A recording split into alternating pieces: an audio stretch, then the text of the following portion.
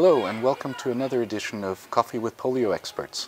Today we have the honor to be here with Professor David Heymann, who is a professor for infectious diseases at the London School of Hygiene and Tropical Medicine, and someone with a tremendous amount of experience in public health in general. Before at WHO for many years he led the polio eradication effort, and today is still very much involved in guiding and overseeing the poliovirus laboratory containment work. Before that, in charge of communicable diseases, he led the international team that stopped the SARS outbreak, a story which I particularly like. In the 1970s, I believe, he was among the first international team to investigate a deadly unknown disease outbreak in then Zaire, and he and his team would later coin the term for that new disease, namely Ebola. And of course, he was involved in the smallpox eradication effort, and that's what we're here to talk to him about today, to see if there's any parallels to be drawn to the polio eradication effort. David, first of all, thank you so much for being here with us and taking the time. Perhaps to start with, for our audience, can you tell us, smallpox eradication, what was your specific role? Well, in the smallpox eradication program, I was a WHO short-term consultant. I was recruited after I finished my diploma in tropical medicine and hygiene at the London School of Hygiene and Tropical Medicine, and I spent 2 years as a short-term consultant with the smallpox eradication program in the field in the state of Bihar in India. Okay. And of course, smallpox is so far the only human disease to have been eradicated. We're working on another eradication program, polio eradication. What did working on an eradication program teach you? What did you take away from it? Well, actually, the smallpox eradication program was very straightforward and quite simple. It was a program that had 2 strategies, search and contain. Searching was looking for children or adults who had classical signs of smallpox, using search cards, going to villages, communities, going to markets, going to religious festivals. When a patient was identified, the address was taken and a visit was made. If it was diagnosed as smallpox, there was then a vaccination activity, a containment activity, when 30 households around that patient were vaccinated, or if it were an apartment building, the floor above and below and all people on the same floor.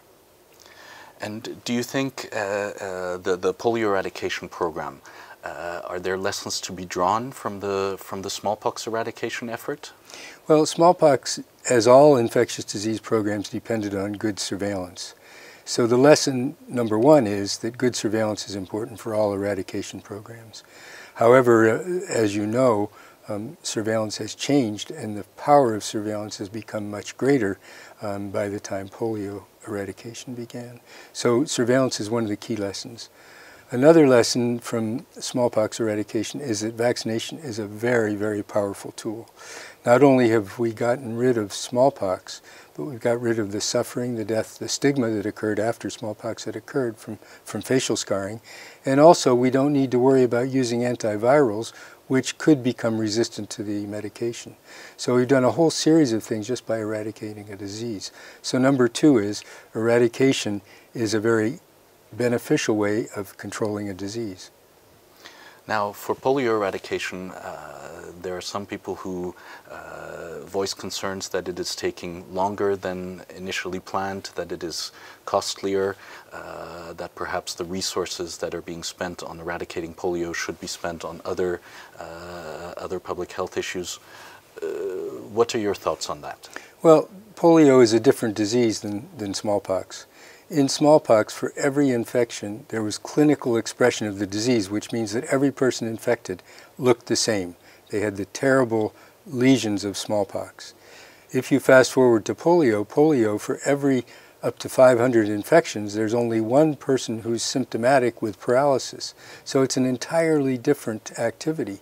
Whereas in smallpox, you could isolate a patient, look for contacts, vaccinate those contacts, and vaccinate those around it. With polio, you have to do a much larger radius of people. You have to imagine where those people are, and so you have to do a major campaign every time you identify polio. So it's an entirely different disease clinically. David, thank you so much for sharing your thoughts and insights. It's been hugely interesting and informative. Do you have any final thoughts for our audience today? Yeah, I guess I would just say that when you think about smallpox, you see how wonderful an eradication program can be.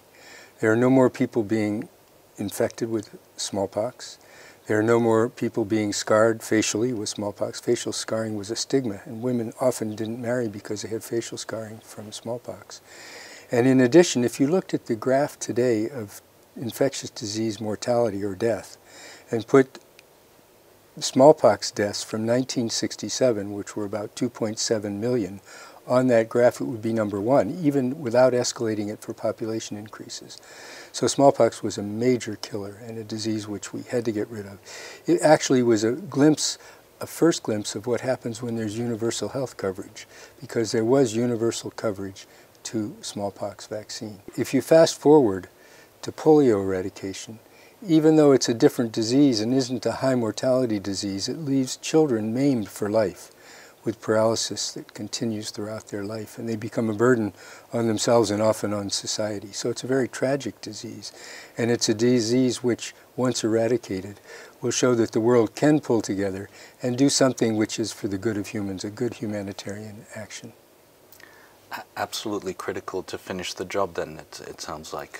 It's absolutely critical to finish this job. It's close.